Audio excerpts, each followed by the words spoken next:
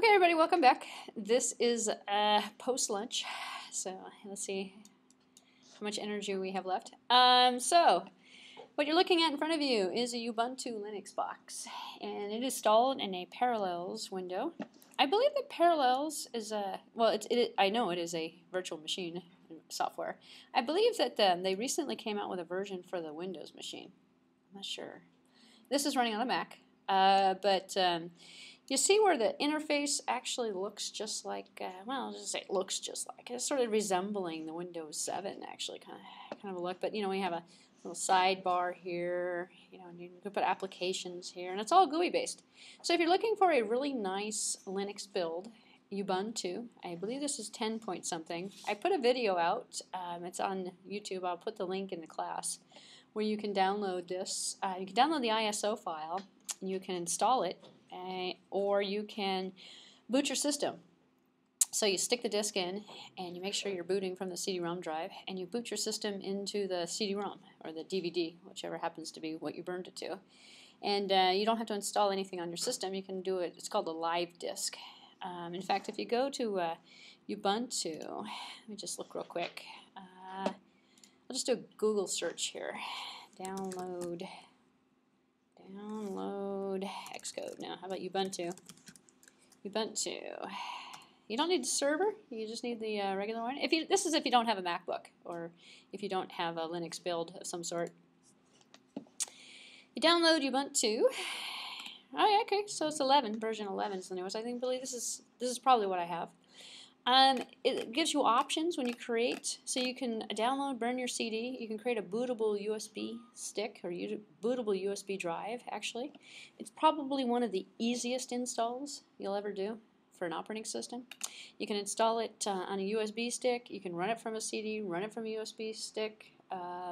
Highly recommend this because you know, it gives you that nice little graphical user interface here. And here, I'll just click in this window real quick. You've got Firefox. This is all stuff that was loaded by default, actually. I put Eclipse on here, and I actually have the Android I have the Android toolkit and everything running from here as well. So you can see it's very powerful, actually. But here we use here's a little web interface. The screen's kind of small because my window is small, but you can make this full screen as well. So if you're looking for a nice Unix build, that might be a good choice for you. And actually, I'm going to exit out. I'm going to close this because I don't really need it. And you might enjoy the new interface too, the GROM interface. So I'm going to shut down. Yep, shut you down. I believe that tomorrow will be. I'll use the Ubuntu system tomorrow. So tonight, if you want to, you could essentially download the ISO image, create the CD or the DVD, and get it ready, and just stick it in your computer and boot it up. You can test out Ubuntu. Because as we go through the course, I'm going to be giving you a lot more commands outside of the first lecture. So, first lecture's got some commands in there that I've been using at the terminal prompt, but you might want to start experimenting with some of this as well. So, all right, so I'm going to finish lecture number 1, and then I'm going to go over some assignments for you, and then we can see what we've got in store. So this is a continuation of the lecture that we stopped before lunch. And I believe I was talking about file I/O, or directory. I was actually redirecting file output. So we've already covered the basic manual stuff, the conventions, concept of the directories, recursive directories, absolute versus relative path, for those of you who weren't here before lunch, the quota, finding out disk space, things of that nature, poking around, looking at hard drive space, talking about hard drives, talking about directory structures, permissions, the concept of the change mod and the change owner. I've got another lecture that's going to come into a lot more detail with these commands and show you a lot more of the options. This is basically an overview or an introduction to the concepts. Basically explaining to you, obviously, the file permissions that are different on a Unix system than they would be on a Windows system, stuff like that. And who am I? The command you can type in. In fact, I wonder if who am I actually works on. I'm pretty sure it does, but let's just take a look here real quick. Who am I? Yep, it does. Be a hacker. Okay. I don't know if I tried that before. But, so if you have a MacBook, actually, though, I've been demonstrating on the terminal window, and that's all you need for this course, actually. If you don't have a MacBook, then you'll have to install Ubuntu or something, but yeah. Okay, what is my group, stuff like that, password, changing your password, we covered that. Top giving us a refreshing look at what's going on in terms of the running processes that are on the system, and that actually gives us a live view. So top actually is different than running, PS, we've discovered, shows us the running processes. If, if I type in top, what I'm getting is and you can see at the top it's refreshing. It's actually showing me currently what's going on. So it's which processes are running, what's going on in terms of the CPU utilization, how many threads are running, stuff like that. So I wasn't quite sure if I had pointed out that this is a kind of a live runtime, and you can see, you can type in uptime and see how long the system's been running. Looks like about 4 hours and 13 minutes so far. All right, so that was a review. PS, processes, running in foreground and background processes as well, using the ampersand. And I didn't actually demonstrate that before lunch, but it's just a matter of putting the ampersand at the end. So if I were to come back to my terminal window, if I were to type in ls with an ampersand next to it, well, it's sort of running it in the background, but there's nothing really to run. But it shows me right here, actually, that this process started. And it was process 1, and with process ID, process ID was 3237. And if I wanted to, it's running, I guess, right now, so I can go kill 3237. And it would kill the process, and now it says done. But it was done anyway. There was nothing to kill because ls just lists out the directory information. So I wasn't really doing anything. If I had like run nano in the background or something, the reason why we're running it in the background is because we don't want the foreground. We don't want the output here. So if I typed in nano and then with the ampersand, you see nano is running right now, actually.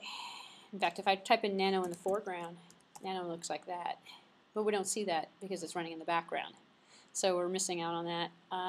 But now that's actually running. So if I type in PS, I can see nano right here. And nano is process number 3241. And the process system, the process numbering is actually kind of interesting. Not only is it telling you how much time has been up, but what command is running. And this will increment, as it's still running. So it's still so the process numbers, the process IDs are all incremental. And I'm going to have an entire lecture on the boot system where the kernel loads up and it loads in it. And we start out with a process number 1, and we create processes from the user level.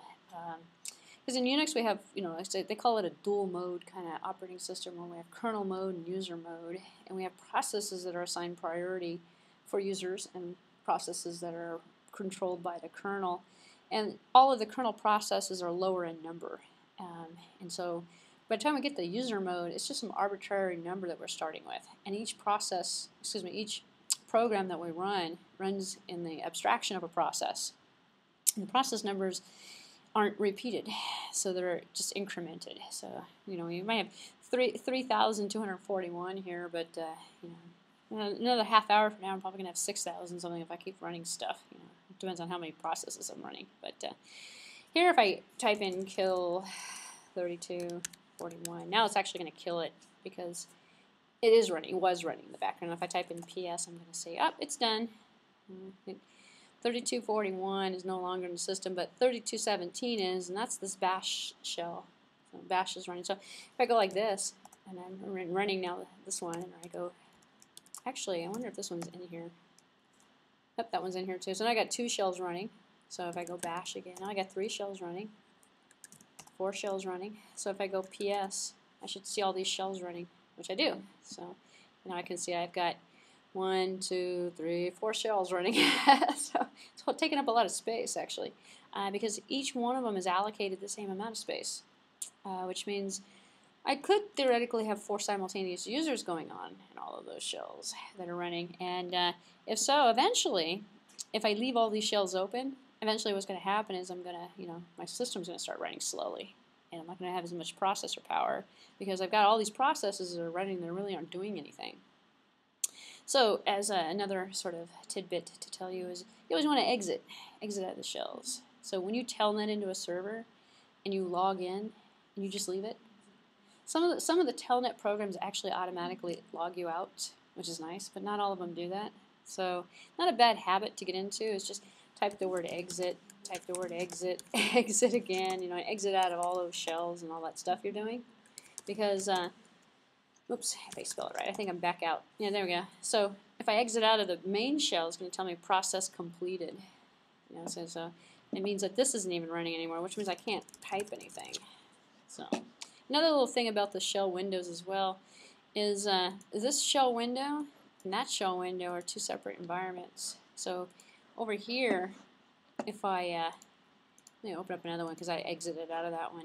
If I typed in sh, I typed in bash, let me run bash again, sh again, and c shell.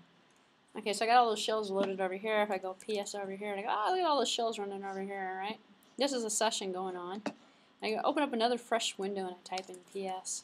What do I see? I see all the same stuff going on. It's a totally different window. So if I shut this window here, well, the BSD system will automatically end all of these for me automatically. But that's a feature of the BSD Unix. So if I close this window here without exiting out of anything, I just close the window. And if I type in ps over here, it should be cleared out, which it is.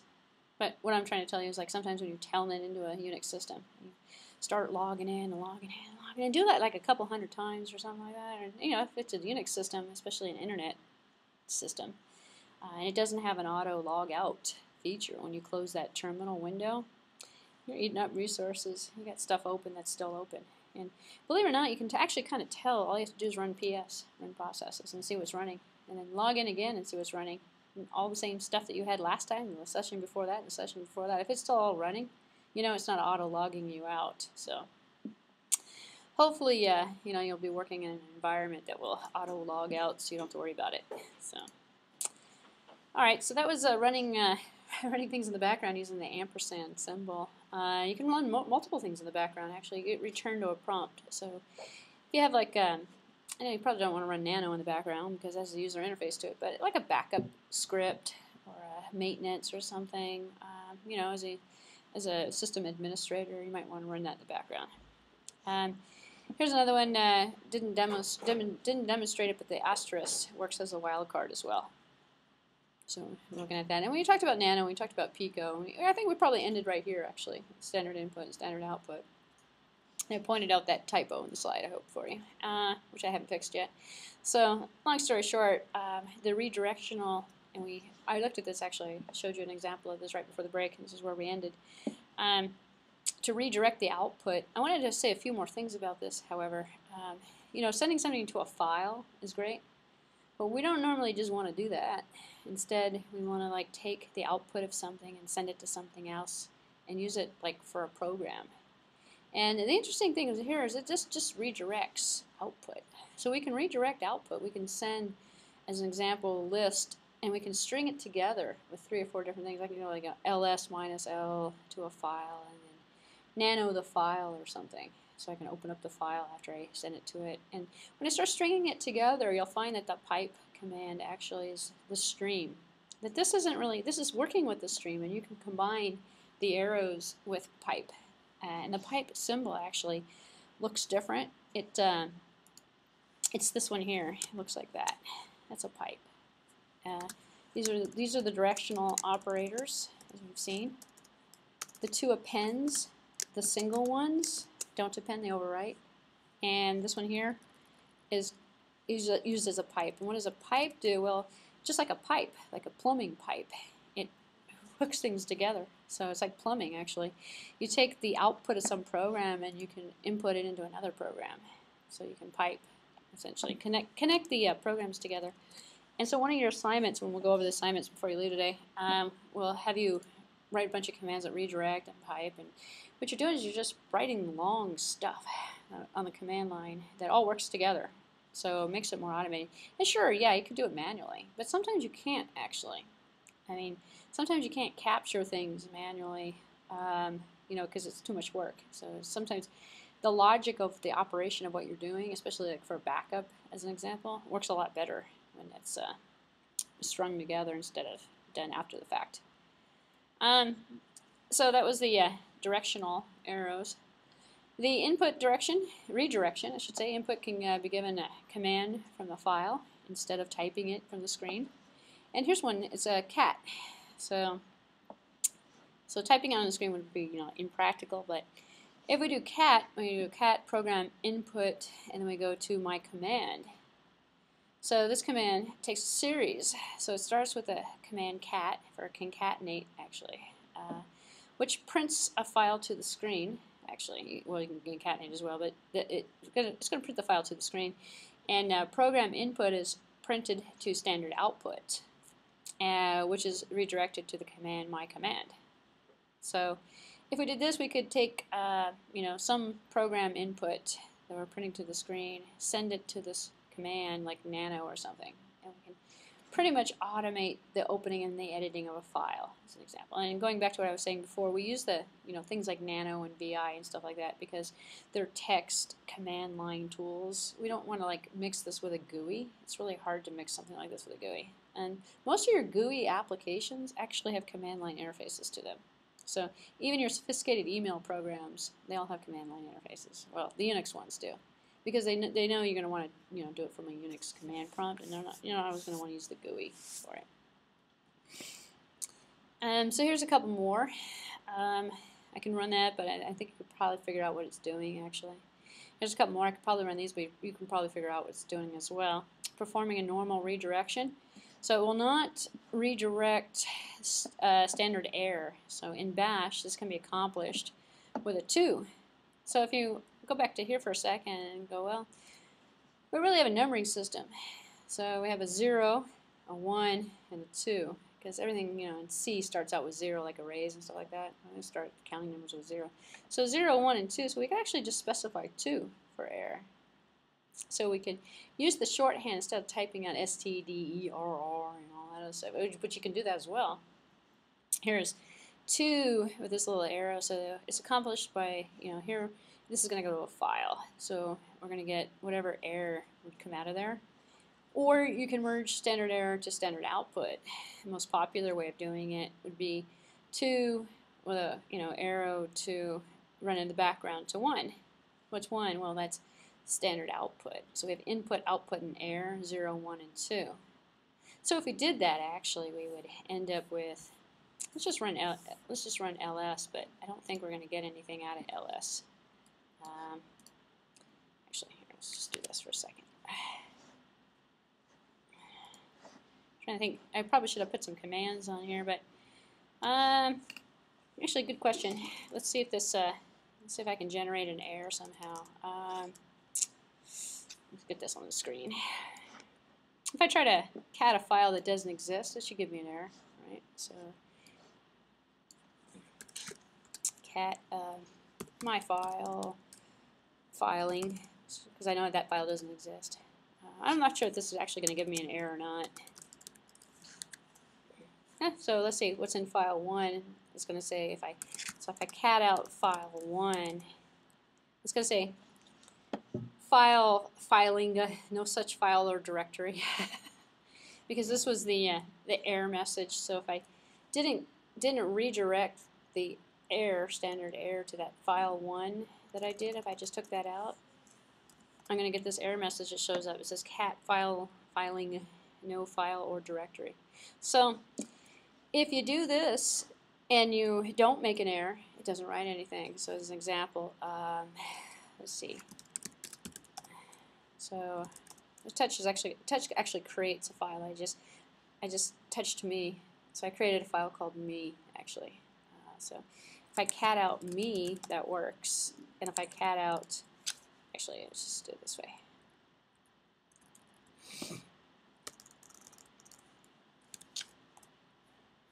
But now if I cat file name, file 1, it's empty because there was no error. So you can capture, it's an easy way to write a script, and we'll be writing some scripts actually in this class, and automatically send the output. Any error that might exist, send it, and maybe even email it to yourself, or something. I don't know if I have Pico in here, actually. I don't know if I have, oh, no, I don't have Pine. Pico. Oh, I do have Pico, oh, Nano. Okay. Nano and Pico are kind of the same. Tomorrow I'm going to actually, hopefully, have this set up so that I can show you how to get applications. So we'll do an app get, we'll install the Aperture, whatever it's called, the utility to go out and get stuff on the internet. In fact, I probably have it already on the Ubuntu. I probably have Pico on the Ubuntu, but I mean Pine, which is an email program. So anyway, this one down here, someone's phone. Down here, the other one would be to merge the standard error to the standard output. So it would go to the file, then it would also go to the output. So I'm pretty sure you can probably figure out how that one would work on your own as well. But it's kind of interesting to see things demonstrated because that's how it should work. And then when you try it, you get an error message or something, and you go, "Wait a minute now." And I highly recommend trying this stuff out actually, because that's when you kind of remember certain things. And nobody remembers all these little tricks and stuff until you actually have to use it. So until you start, it's like learning a programming language without programming. You know, you're not going to learn it. Essentially, you're never going to memorize programming language syntax. So here's our pipes here. So using a pipe operator, as I mentioned before, it is an operator. It's that line. And on my keyboard, it's actually in a funny place. On the MacBook, it's actually underneath the delete key on the right-hand side of the keyboard. On Windows, it kind of looks like a line with a dot in the middle of it. It's like two pieces of line. That might actually be what you're using on your Windows box, depending upon the way the keys are laid out. If it has a line, if it doesn't have a line, like if it has a space in the middle, if it's a solid line, it doesn't matter. It's just the representation of that ASCII key is what you're using. So it can be linked together, so the pipe will link the standard output from one program to the standard input of another. Very helpful for searching files, as an example. So here's you'll have an assignment actually that will involve a searching in terms of using grep and find. So a large majority of activities on the Unix system involve searching, finding stuff, because you're in a command prompt. You can't just bring up, well, you can bring up a GUI, a file manager. In fact, there's a file manager in Ubuntu. In fact, it just looks just like Windows. But if you're at a command prompt, and you want to go command all the way, you're going to use find and grep. So find is the utility to find files. Grep is the best utility ever written in Unix. So it searches for patterns inside of files and will return a line if it's found. It is the best utility ever invented because it's used in a lot of scripts. Go out and find this. Okay, so going back to spying on your users, you can actually just because if everything's stored in text, which everything is stored in text in Unix, unless you've got a binary. Just a search binary, and you have text strings in binary as well. They're always stored in a text representation, even in the hexadecimal kind of format. But long story short, you really want to spy on your users. You can run a script, not only that logs all of their information, redirects all of the copies and redirects everything to log files, and then search the log files for nasty words or something, like, I hate my boss or something, and then grep will do that for you. It'll search everything the user's done, email messages, Word document, everything. Search everything. Tell you how many times the person hates you. So, I hate my system administrator or something. Anyway, so here's an example down here where we do a find, and this is on some name and an output, some output file. So we're going to find something. And I'm going to leave this to you. I'm not going to demonstrate the find or the grep because this is one of your assignments. And I'll go over the assignments today as well. Packaging files. This is the interesting part. It wasn't until maybe Windows XP that it came with pkzip. In the old days, we actually had to download pkzip as a utility, and we had to zip our own files. Well, in the Java, we do the jar files. Unix, we do the tar, the rar, and this is basically just the equivalents. It's just another way of, or gzip, one of the very common utilities to compress. And they all have their pros and cons. Some of them make smaller files than others. Some make files that are searchable. Some make files that aren't searchable. So tars actually are searchable.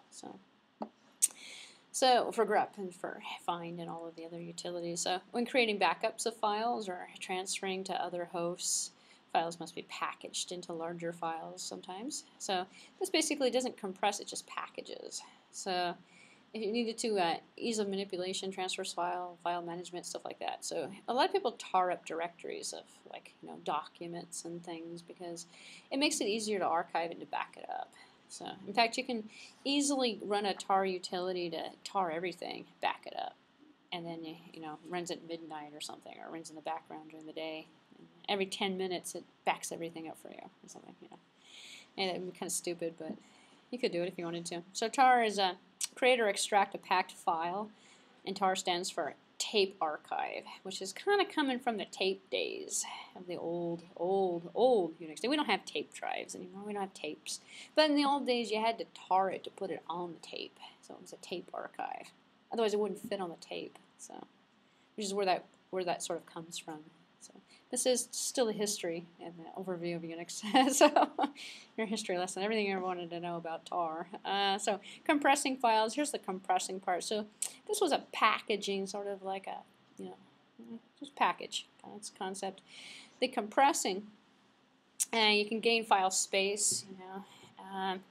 At the expense of the CPU time to compress and decompress. And you can actually run things from compressed files too. So compressing works well for text files, but not as well for binary with random data, such as float values and stuff. Sometimes it can make a mistake, actually. So compression algorithms and commands. Actually, Windows, the zip file makes mistakes occasionally as well, in terms of the algorithms that are used. They're not 100%. So every time I zip something up, even a PK zip, I always test it. I mean, people just do that naturally now, but you just double click on it, make sure it actually opens. Because 9 times out of 10 it doesn't actually, Once in a while it just doesn't open, and then you deleted all of the original files, and your zip file doesn't work. So anyway, here's a compression algorithms and commands for bunzip, bzip, to bzip, well bzip to gunzip, zip. Why are there so many? Well, because why are there so many shells? They all have like their pros and cons in terms of which one's bigger, which one's smaller, which one can you put archives inside of, and you see a lot of Unix people that get carried away. They got this and this and this all inside of a tar file. So like you get to one point and okay, I untarred it. Oh, now we got a zip file. Okay, well, now I got a gzip. Okay, now we got a bzip. Now we got a, and then I think people just get carried away. But there's some method to the madness. There's a way of making it so that you can bundle it all up, make it as small as possible. Why? Because it takes a long time to download it, to upload it. And actually, believe it or not, there's utilities, like as an example here. I wonder if I have it on here actually. wget. Nope, I don't have it on here. I have to install a bunch of stuff, looks like. But I have tar on here. Oh, I do have tar on here. Very good. Yep, I got those on there. See, some of this stuff actually comes standard, and some of it you have to install it.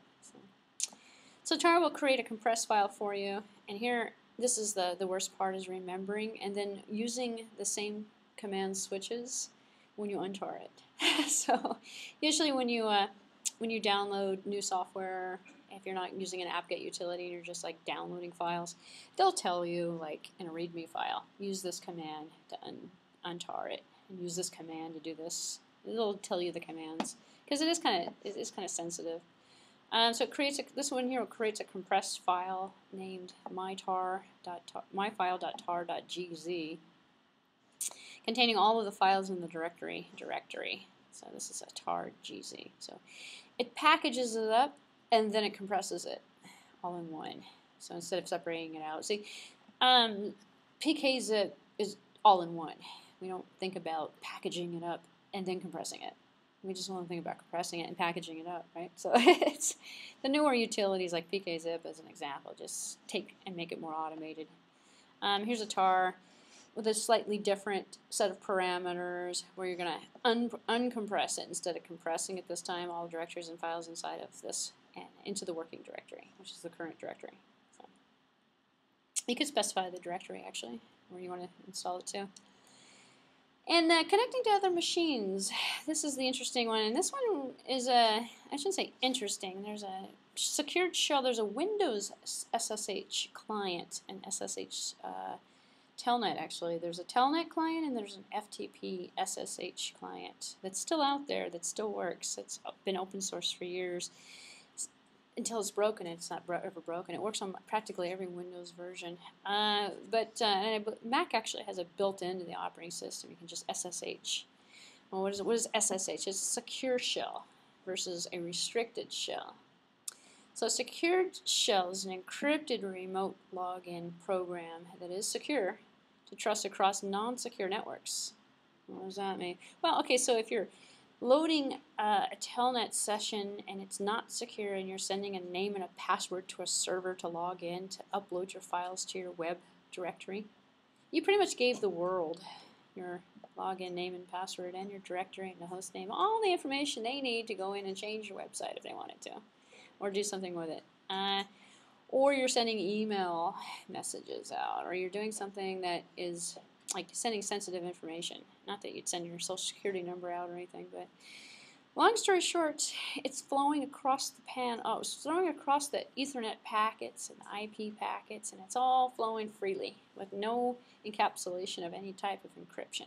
So SSH, a secured shell, adds some encryption to the transport. So it actually just puts another layer on there, adds another protocol too, and it has support for other protocols that you can actually restrict even further if you wanted to. But most of your web services won't allow an insecure, unsafe, open, unrestricted shell connection. They won't even allow it these days. In the old days, actually I shouldn't say that. There are some websites, there are some places where you can telnet into a server totally unrestricted, totally not, I mean, just using like FTP WS or something and just not using anything protection-wise. And usually happens is they're free server. You know, they don't care. There's no security on there. You know, because this costs money. This costs overhead. The SSH client and the FTP client. And you know, just so you know what I'm talking about, I can just load up Firefox here for a second, and just go to Google.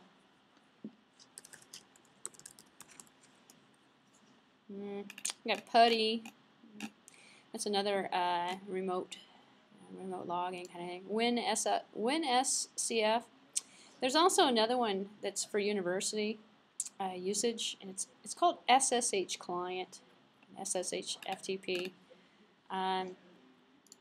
And what are we talking about? This is terminal access. This is safe file transport instead of FTPing or SFTPing. So you're securely transferring files from point A to point B. What does that mean? Well, people can't come in and steal your packets, sniff your packets, look at your stuff, essentially.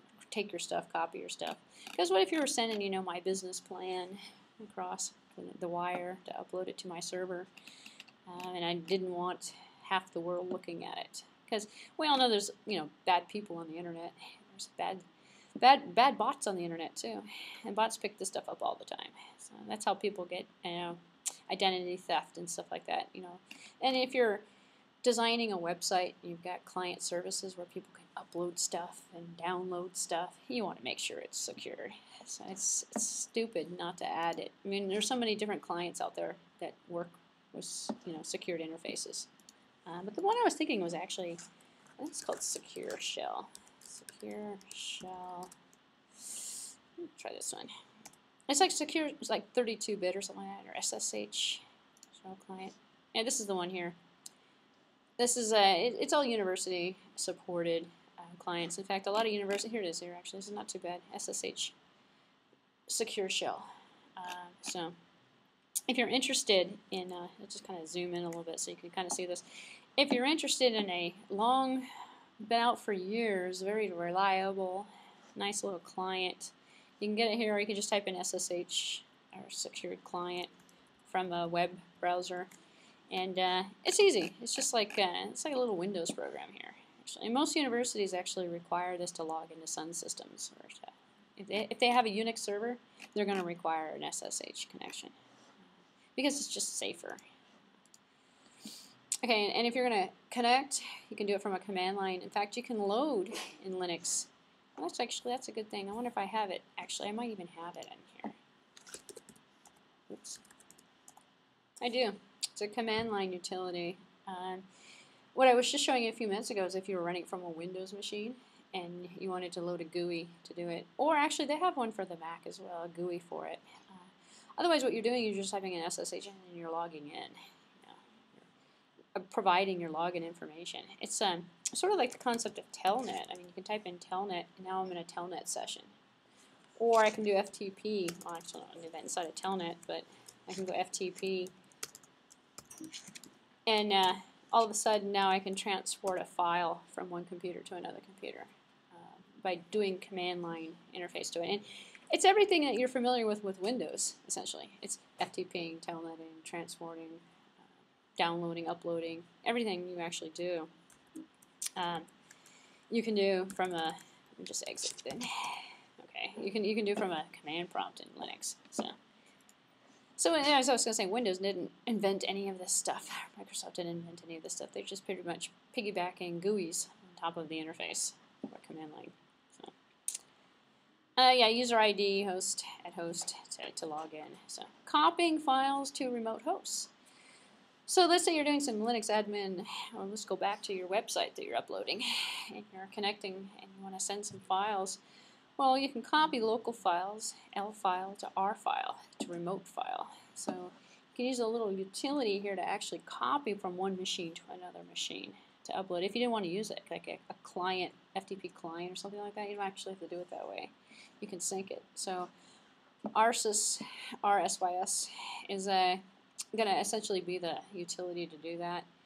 And so to the file L file to R file on a remote computer, we go SCP left. I actually don't have a connection to a remote computer, otherwise I'd demo this for you as well, but I'm not connected to anything. So, and then I probably should get like a remote login to something just so we can transfer stuff back and forth and see it work. But P reserves the modification time, the access time, the mode from the original one. You can copy the R file from the remote computer to the local computer, so you can go back and forth. So going back to my, write this fancy little backup program. So now we can tar everything, put it in a zip file, and then take our backup that we created and send it to another computer, to a safer backup computer or something. Or, make a mirror copy of it. This can be excellent for mirroring copies or making copies of files. And you wouldn't do this manually. You wouldn't sit here and type it all. You write a script. You write a script and run the script. And the script would do it for you.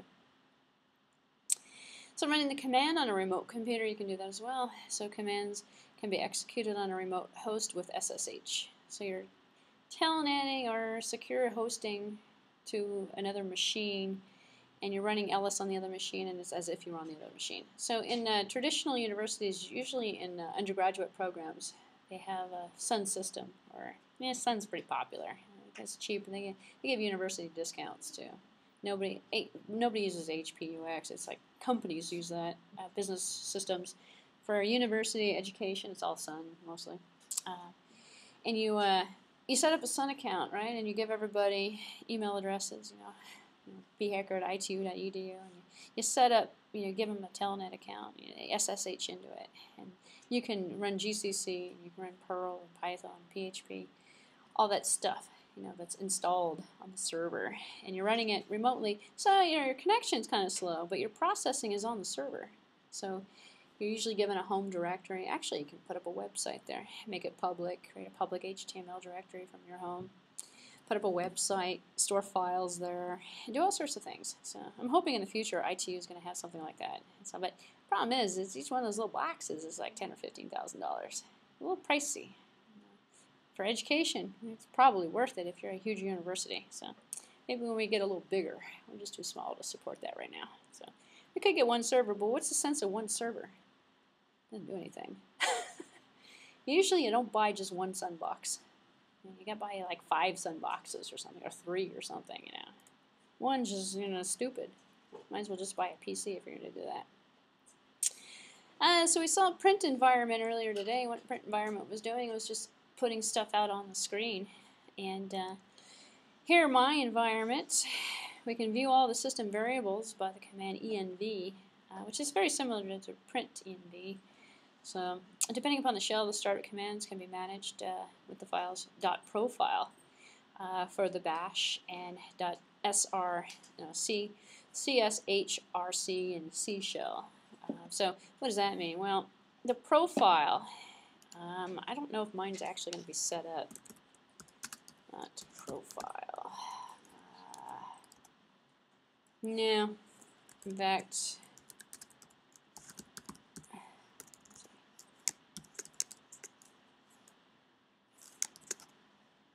no, actually, that's not going to work. Nope, mine's not actually set up. Because the BSD system is a bit different than a native Unix system. Some of the stuff is left for GUI automation. So when I hit that terminal, I can actually change my terminal preferences and things for my terminal window. In a regular old Unix environment, the way you get to the terminal and you open it is through a boot up sequence. And the boot up sequence is going to use these automated files. And these automated files are going to set things for you. And they're going to set your environment variables, they're going to set your home directory, they're going to set your name, your prompt and stuff. All that stuff when you type in env. And I'm actually kind of curious now to see if env works on here as well. I know print env does. Yeah, env is going to do the same thing as print env. Print environment or environment. So it's a kind of a shortcut, env. But your login script is going to set all this stuff, and it's usually a profile, or it's usually part of the script depending upon the breed of Linux or Unix that you're running. So I don't believe I have a profile, and even though I'm running a bash, it's like an optional kind of thing because the terminal window is essentially doing it for me. But it doesn't mean I can't create one. If I create one, it will be run automatically. So here's some basic shell scripts, because I've been talking about shell scripts and I've been mentioning how fun and easy they are and how you can do a backup with it and yada yada. Well, what did it really look like? And this kind of goes back to the concept of everything's a text file.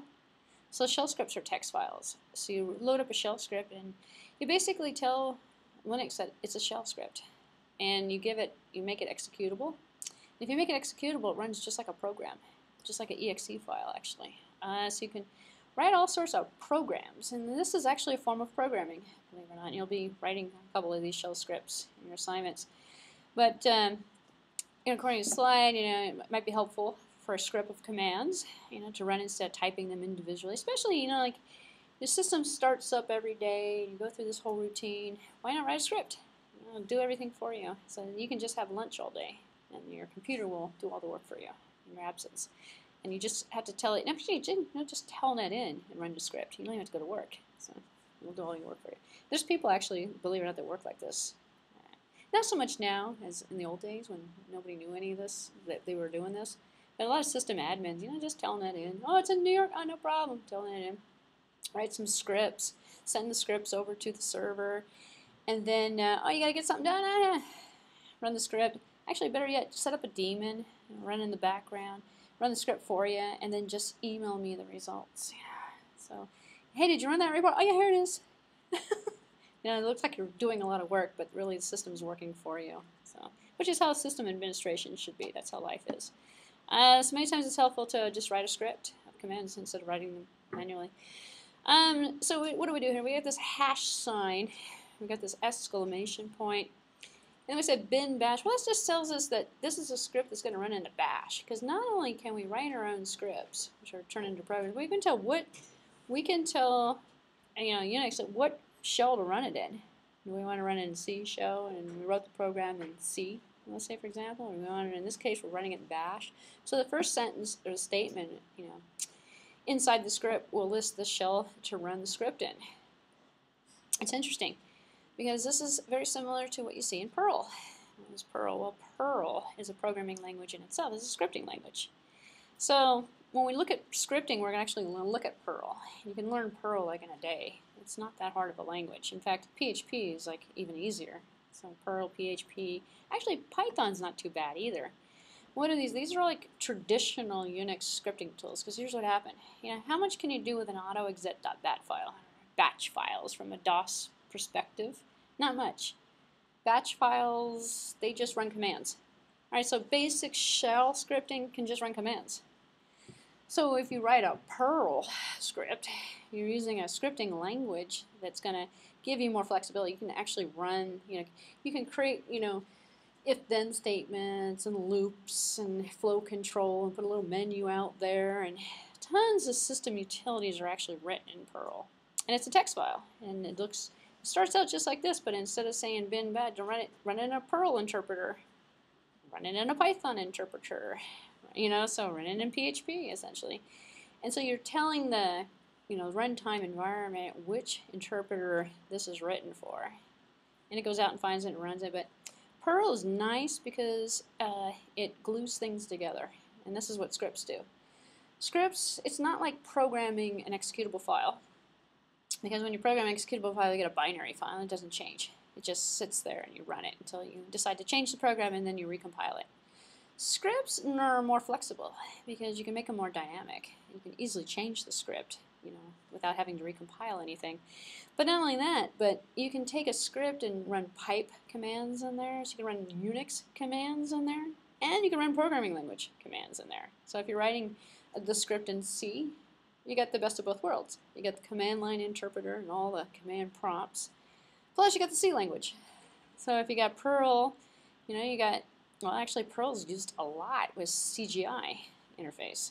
So what is the CGI interface? Well, it actually goes, falls in line with my history and overview of Unix. CGI, Common Gateway Interface.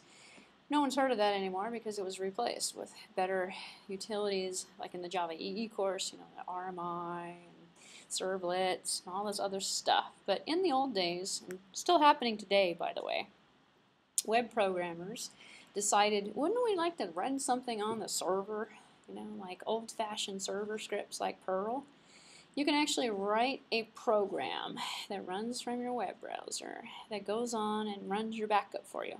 So you can take your automated backup that you're getting paid by the hour to run or whatever, design a web page that goes in, and you can select which backup file you want to write, which utility script you want to run while you're at home or playing golf, because you don't have to work, because your computer's going to work for you. And it goes through what's called a gateway. The gateway is a port that goes through the HTTP interface that connects the Unix server to the HTTP interface that allows you to come on in and run a command on the server, run your script. And these commands are written in traditional style programming. They're written in C++, they're written in Perl, they're written in, because what you're doing is you're starting a process. You're going into this gateway, into the Unix server from the web server, and you're saying, run this program. And the program is going to do something system administration-wise or something, or it's going to be a program that logs into a database and pulls information out or something. Can you possibly imagine the huge risks with that? Which is why it's not used very much anymore, although it's still supported, and by default you get CGI with practically every web server you're doing. In fact, you'll even get it with hosting accounts. They'll give you a CGI. Usually, what you do is you create a CGI bin directory, or it's created for you. You put all your executable files in there, and you have limited. It's not as bad of a risk because you're limiting the exposure. You just don't want to open up your server and have everybody come in and run whatever they want. But that's sort of what you're doing when you allow a bot to come in through your CGI interface to run whatever it wants to run, and then break whatever security you might actually have set up for whatever. But long story short, scripts allow you to run stuff on the server through, and most of them actually support through web interfaces. Python, one of Google's biggest tools, is Python. Half their scripts are written in that. So it's stuff that sounds like old Unix stuff, but it's modern day technology. We have Jython now, actually, which is a Java interface to Python, which has got huge Google support, because what we're looking at is the ability to merge Java with Python. Python's a scripting language, Java's a programming language, and Java's everywhere. Java's taken over the world. Scripts are good. We still need the ability to write scripts, which is what Python's is good with. So anyway, I'm going to have an entire, this is just day number 1 introduction, I'm going to have an entire lecture on scripting, actually multiple lectures on scripting, probably not until the second weekend though. This hash sign here says that it will follow a comment. It's not executable, so the following is a comment, it is not executable, but There's a when we talk about server scripting, the concept is we're not downloading anything to the client. The client is just basically initializing something. It's saying run something, and what we're running is actually running on the server. And there's not too much control from the client's perspective. Problem with client-side scripting, and we have that JavaScript. It's a perfect example of that. The code gets downloaded to the client. So if you've got a database login or something, you just lost your password, you just lost your database information, you just gave it to the client. So server scripting is nice because it keeps things private and secure. It keeps it on the server. It doesn't allow it to get off the server. So I was talking about those environment variables. We looked at home. We did echo on a couple of different things. This is interesting, and it's going to put scripting and environment variables together, because one of the big purposes for those environment variables is to hold variables. You know, like what's my home directory, what's my what's my name, stuff like that. Well, we can also be integer I, float f, and all those other variables, just like regular programming variables. So they're kept in the environment. And if they're kept in the environment, going back to the glue concept, we can have many different scripts all use the same stuff. And so now we have like a global multi-scripts running the same things, and we've just set one variable. It's like, you know, recording what pi is, you know, it's 3.14. Okay, so putting that in a variable and using it throughout your program every time you're saying if pi changes, you know, you want to go increase the precision a little bit, you just change one variable. So here you write one script, right, and you load it up, and you change the username for 25,000 different users. And you have one program that works for everybody, essentially. So environment variables help make the work a little bit less for multiple versions of the same script, essentially. You tie it to a variable, you change the variable to a different username, and then voila, you've got a program that works as a generic program for all of your users and not just one user. You're not rewriting a program for everybody. So by convention, system variables are capitalized. So you've seen before when I've been writing some of those, when echoing out home, we'd use capital letters for it, and capital things. It's basically just a convention. It doesn't actually, you don't have to do it this way actually. But by convention, if you capitalize it, then we know it's an environment variable. So, like home is the location of home directory. Old password is actually in my environment as well. Location of the previous working directory. Or PWD, I'm sorry, not password. PWD is for directory. Path, you know, location is to look inside for executable files. Same thing, same path concept as in a Windows system. So the system setting variables differ by the shell. Bash uses export, C shell uses set environment. So the export is what should be supported. Actually, I'm kind of interested in seeing if I have that actually, or if I'm running set environment. I think export, yeah, export works. Yeah. This is the set the variables themselves. We've already printed them. We've already gotten them by using env or print env. Print env is more generic. Env is kind of the short version of it, supported on Bash, not supported in all shells. So, but here, C shell uses set env, then print env. So, there's a little variation. So you have pretty much find out, and this you'll run into this problem as well. Not running into a problem. You'll just see shells have different command names. So you'll be looking at one of the assignments, and you'll be typing something in, and it won't be working. Bad command or file name. What's wrong with that? Check the shell. Check to see what it's called in the shell. It might be env instead of, you know, print env or something. And print env might not be there. So I said, you know, all shells are not created equally. Although they're pretty compatible these days, they're still not all created equally. So some commands are slightly different. So user-defined variables and scripts are lowercase. System variables are uppercase, and we can tell the difference. So in here we have a my variable is equal to 10. You know, set my variable to 10. Echo my variable. Prints my variable. So if I said my variable is equal to 10. Hello. Oops, yeah. My variable is equal to 10. Oh, there you go. I said echo my variable. My variable. Oh, Okay, no, I didn't show you this yet. Echo my variable. Get me the value instead of the name, 10. So we have this dollar sign, if you might have noticed.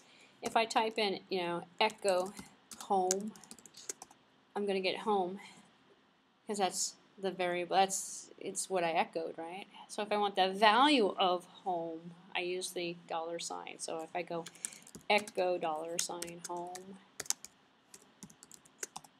I get my home. So a few minutes ago, I put in my variable is equal to 10. You can do that.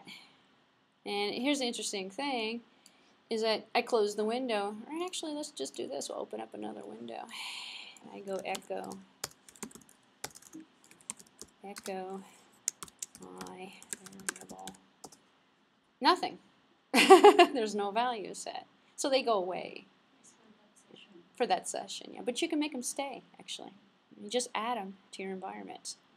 That's not added to the environment. That's what I call a temporary variable. So if I wrote a script as an example and I said, integer I, float f, all these, it's like a program, and the program ended, all that stuff's not floating around in my environment. However, something like home, I want to keep home because I'm going to use it all the time, so I add it to the environment. So if I set the environment, I go set env, oops, it's going to say bad command or file name, because it's going to be something different on this one. That's a C shell. I'm running in a bash shell, so I can set the environment and I can set it permanently. So is that permanent? Yeah, it is permanently. You reboot the computer, it's still there. Come back. Oh, of course you can. You can change all that stuff, and you can add stuff to it. Make up your own stuff and put it in there. Because if you don't want to remember it, you just want to use it like home. You can essentially automate the system a little bit better. So what we did a few minutes ago here was just created and then we printed it out. This is temporary. This isn't adding anything to our environment. Some people argue and they say, the more stuff you stick in the environment, it's export actually on my system. I keep forgetting. It's not set. If I do export, it creates it, puts it into the environment, which is kind of weird actually. The wording is kind of odd. But that sets the system variables essentially for the shell that work in the shell. But long story short, they used to say, it adds overhead. It sort of does. It takes up your user memory. You put a lot of environment variables out there, you might notice a little lag. Maybe not. You'll never notice it. It's not significant. Not significant enough not to use it as a technique. So, conditionals. You can do this. You can say, if condition, then, 0, condition is 0. True is equal to 0 or something, or execute all, and then commands up to the else statement, and then else if this condition is not true, then execute all, and commands up to the if. That's a backwards. But anyway, long story short, you can actually put conditionals in there. In fact, you can do like anything you could possibly do in a programming language, you can pretty much do in a shell. And if you don't like that, then you pick a shell script. You pick up Perl, you pick up one of these other languages, and voila, you've got other stuff to it. So usually somebody at this point will ask me a question, so why use Perl then if you can program in C? And you can do all this other stuff. Well, automation is the trick. And Perl has what's called reusable loadable modules. And you have loadable modules that you can do encryption with, and you can do encoding. In fact, there's a Perl library that takes .mov files and turns them into MP4 files, and WAV files and turns them into MP3 files and stuff. And it's a Perl module. And so what ended up happening in the beginning is Perl's been around for years. I mean, it's like one of the original Unix scripting languages. So, long story short, there's like a utility for everything right in Perl. You don't even have to think about it. It's going to be included. There's a loadable module for it. And then people are still loading. People are still creating Perl modules. And we'll have a couple weeks, we'll have a couple of lectures. I keep thinking this is a weekday class, but it's a weekend class. We'll have a couple lectures on Perl, and you'll sort of see the value in that, actually. But here's performing loops as an example. Loops are statements. Obviously go over and over and over again. So for this variable in this, so when you're writing your backup program, your script, so you can, yeah, did you back up the server? Yeah, sure, I did. You know, when you're sitting at home watching TV and the server's getting backed up, just do a while loop or something, or you do a for loop for this, you know, do this kind of thing. I'm not going to spend too much time going through the syntax or even showing it to you because I'll save it for the looping lecture. I mean, I'll save it for the scripting lecture. But here, if we put it all together, and this isn't using anything. This is just using a shell. This is using bash. Just load up in this shell. This is my first script. I'm going to do a replacement actually. So remote file is going to be equal to this, and the server is going to be equal to that. And I'm going to SSH to the server. I'm going to redirect the output. I'm going to grab error from that, so I can find out if there is any error. If there is any error from the feedback, I'm going to write it to a standard error.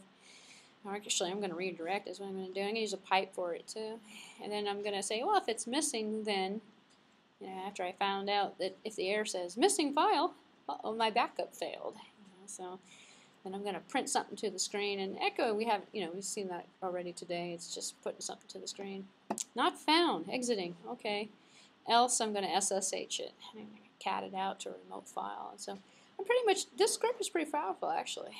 It's taking and copying a file from a local to a remote, and it's doing error checking on it too. It's checking the file content. So this could be uploading my, this is finished actually, this is not a typo, it's finished. This could be something, that would automate your script for your backup. A little bit more here, my ls info, you might add to it and say SSH, and this is a system variable here. So this is basically taking a system variable, my server, which can be hard set to a server IP address, so you don't have to keep remembering the IP address, and then running an ls command on it and sending it out to a remote file. So backticks, all right. Backticks, these guys here, are used in place of the output from the command into the variable. So it's not like a quote. It's used like, substitute this environment variable for the value kind of thing. So if missing here in the quotes here, if this is missing set, does it have a value? Is it missing? If so, then the expression is true, otherwise it's false. So it's pretty powerful, as you can see. We can use values, we can use data, we can use variables, we can mix and match different things together. So the textbook for this course, I told you before it's optional. Actually, if you want one, I recommend this one. It's still in print. It's probably like $4 or something, or $5. It's cheap because it's really old. It's old, and then there's probably 1 million copies out there, and universities used to use it for years, and then Unix servers went away. And then clouds came back, as I was mentioning earlier. And now Linux skills and Unix skills are coming back. And we haven't really seen a surge of new books, so the Unix hasn't changed in years, which is why any Unix book out there is going to be useful for you. And I don't recommend any one of them actually in particular. So believe it or not, that was the end of lecture number 1. And just in case I don't see some of you tomorrow, I want to spend a few minutes and go over the assignments for this course. What I want to do is stop the video because I can break it out so you can tell which one. You don't have to listen to the whole video or fast forward through it. I'll label the next one, I'll label it assignments. So this is the end of lecture number 1. So let me stop this.